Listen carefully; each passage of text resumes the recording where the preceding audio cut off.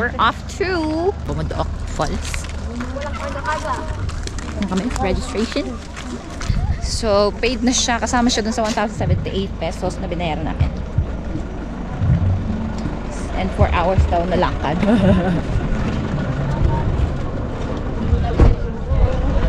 Tourist Information and Center. On our way to Bomod-OK Falls. Nako, yari ang pag-akyat nito Medyo matindihang akyatan to More epic scent oil later. Yung sa likod ng rice terraces. Ayan po tubig na yon? Yun po ang peak ng waterfalls na pupuntahan natin.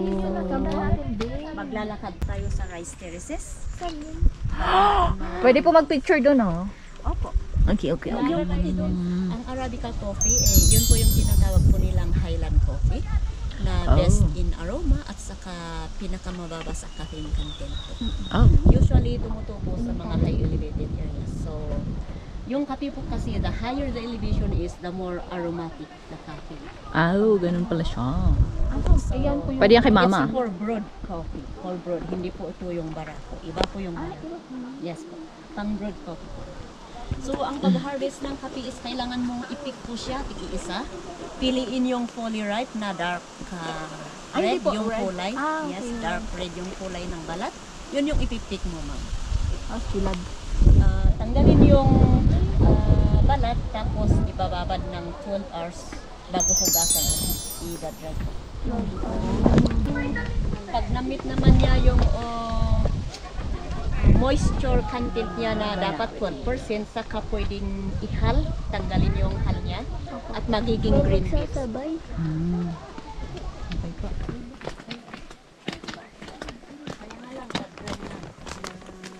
Nawala na yung bula. Wala yung sunflower doon.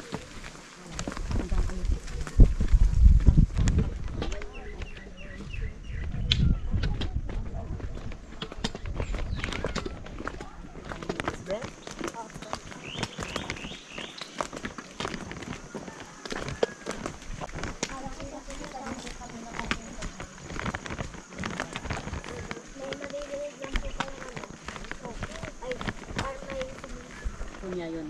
Pero ito yung original. Yes po. Oh. Pero Pidlisan pa rin lahat ang tawag nila dito. Pidlisan domain kahit yung barangay sa Terraces. Ayun ba yun? Naging apat na barangay nga lang yung Pidlisan. It was 1968 po. Kaya nga po expanded barangays niya yung Bangaan, Piduan Agid, at ito yung mother Ito po village. yung... Bomod-OK. Yung nakakaat yan. Hindi na pupulo yan ay no? May overflow po kasi doon. Iipon dito tapos i-distribute sa kabahayan sa baba. Ay, yun yung kaligan. So nakakaakyat yung tubig dito na nanggagaling sa fault dahil sa pressure at saka yung gravity. Laki ng ano? Walang water pump po. Ang laki ng tubig. Pero maliit yung takot. Ano daw? Ito yung overflow. Napupunta sa irrigation sa baba. That's the first village here in Saligaga.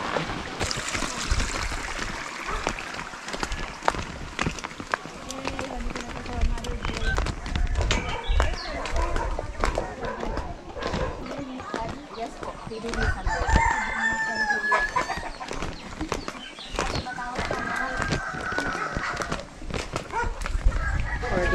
Alam, pwede tayong umupo muna dito habang mag-village ng Sagada.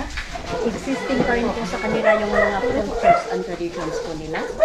So, may dapay po sila. Dapay or meeting place ng mga matatanda.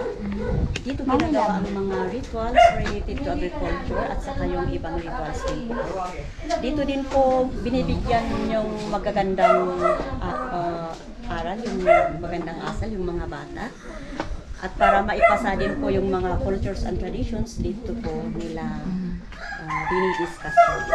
Okay, so ang dapay din po serves as the sleeping quarters ng mga lalaki before na kubo lang po yung bahay namin dito. So kailangan po mga lalaki lumabas sila at dito sila. Ang dapay din po serves as the lower court hanggang sa ngayon po. Kasi dito sinisettle yung mga disputes na hindi na po kailangang iakyat sa taas. And it is acknowledged by the state naman po yung governance system. Acknowledged by the government. Opo. Pero hindi pa po yan yung original. Kasi yung original na nipahat noon dito is nakasayad sa lupa yung flooring. Kasi yung ganun is medyo nakaangat yung flooring sa lupa. Ay, careful.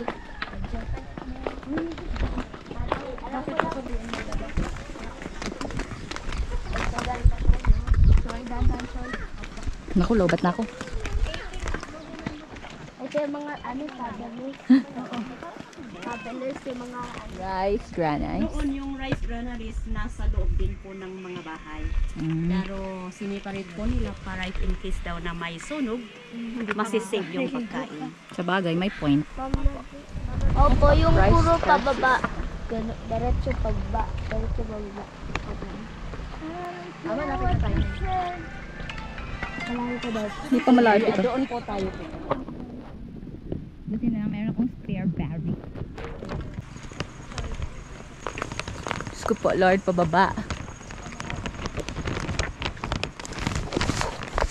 Haggard, paakyat mo ba yun?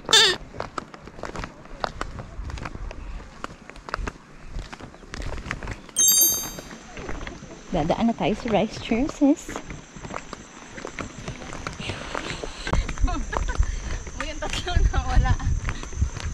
May isda. Ano niya, gulay. Yan, tatanim sila. Kulay. Nagyan po ba? Dito. Isda na may ulo na gulay. Feeling ko rarayumahin ako mamaya. Tatanim na sila.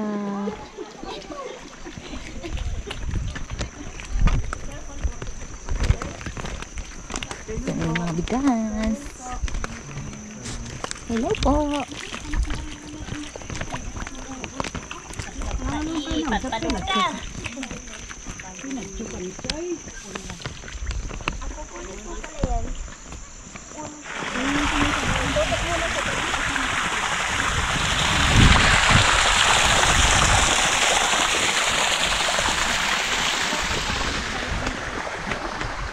Kaya literal na dumaan kami sa rice terraces. Mga besh, di kayo pwedeng maglakad dito na nakainom. Yari kayo dito.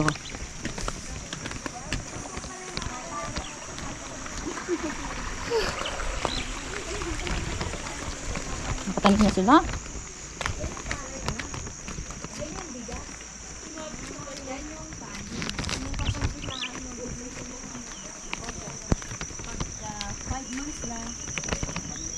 May lalabas na palay doon. Kapag pwede nang anihin, kulay golden brown yung Cute. Black. So black.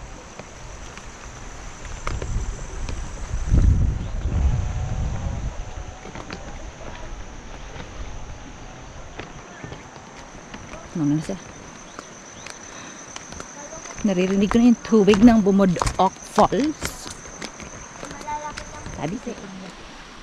Malala po ako kapag mamamasok. Ako na, ilang steps kaya yan sa akyat o kapag normal pacing ma'am, yung one way is out of 19,500 steps. Bakit pa nag-spray ng paganyan? Dahil nabutas po, Ay. yung sa pressure. Ah. Sorry. Akala ko talagang may pananim sila. That's nga din natin.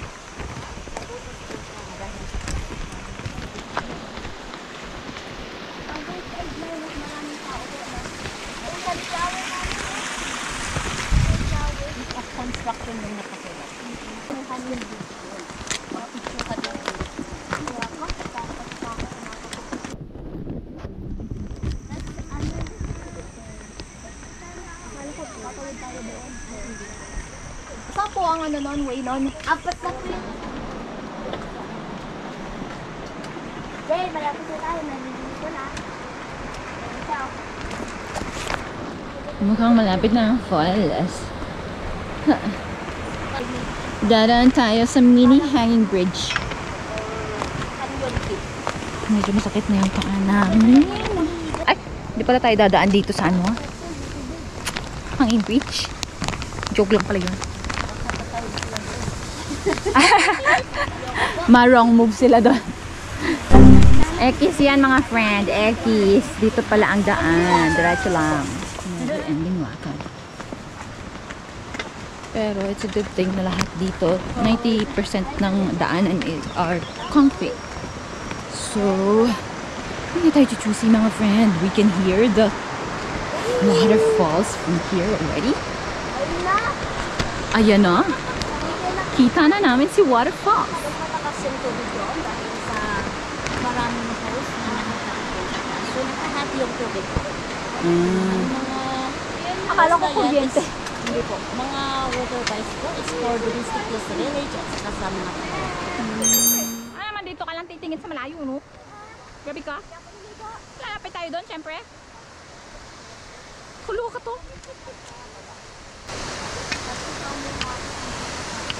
Bomod-OK Falls. Baby. Ang layong lakaran. Nagkaka-fragart. Pero buti lang concrete na daanan. Dito medyo concrete ang konti.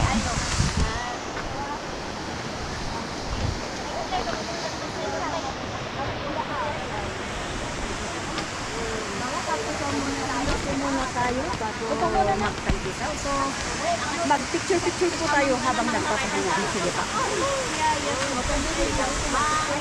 What's up guys? And today we're here on Shin's Tabayani. And today we're videoing because can you interview me? Because ngayon po magpipicture kami dito sa Tanaw Falls. We're tourists here. Ayun po sila nagpipicture. Hi rin po. Hello. Welcome to the vlog. Kaya vlog po muna to. Diyan po muna sila nagpipicture-picturean muna. Nood-nood muna sa ano. Nood-nood muna sa falls. Like this. So, po. Ito. Siya, ang saya manood. Opo. Saya. Ang saya po talaga. Ang saya. Ma, dito muna ako. Tignan nyo, ayan po yung mga visitor namin. Ayan po sila. We're watching the falls. Tanaw Falls, di ko alam. Mama Beng, say hi. And please subscribe to Shin's Tabayari.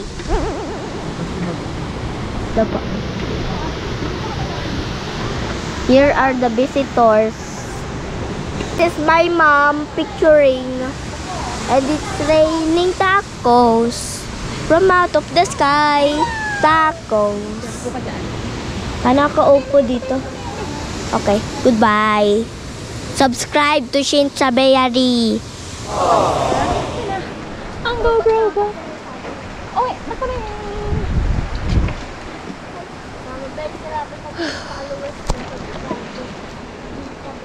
Yun guys, so yun na nga. Hindi na kami nagstay doon na matagal kasi anong oras na? 4 PM na kami dumating doon. And nag-hike kami from Marlborough Hills kaninang umaga, kaya pagod kami lahat. And then almost half lang kaming pumunta dito kasi nga pagod. And ayun, malamig ang simoy ng hangin kaya hindi namin kaya maligo. Medyo picture lang, video ganun. So time check 4:10 tayo umalis doon. Alamin natin kung anong oras tayo makakarating. Let's see. 1 hour kaya tayo? 45 seconds. 45 minutes. Kakayanin ng 45 minutes yan. Terraces. Ubus na yung laman ng GoPro ko.